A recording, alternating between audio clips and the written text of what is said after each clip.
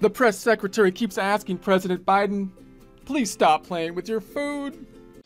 You stop playing with your food or I'll give you something to cry about. But he can't help it. He's really feeling his oats. Literally. I'm feeling my oats. Share the oats. Please stop, Mr. President. You're making a mess.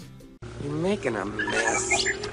But I, for one, am totally okay with President Biden feeling his oats. However, I do think we should draw the line when he starts grabbing ours. Get your grubby hands off our oats. Put your hands off.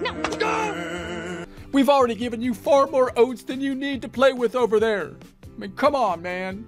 If you try making that oatmeal castle in your bowl any larger, it'll just fall over again. Behavior, they just do it over and over and over again. Haven't you learned from the last 1,000 times?